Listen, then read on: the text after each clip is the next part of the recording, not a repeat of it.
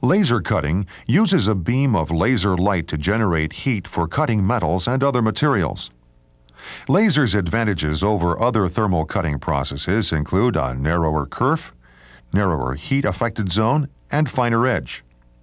Cuts achievable with a laser are smoother than with other thermal processes and may require no secondary edge finishing.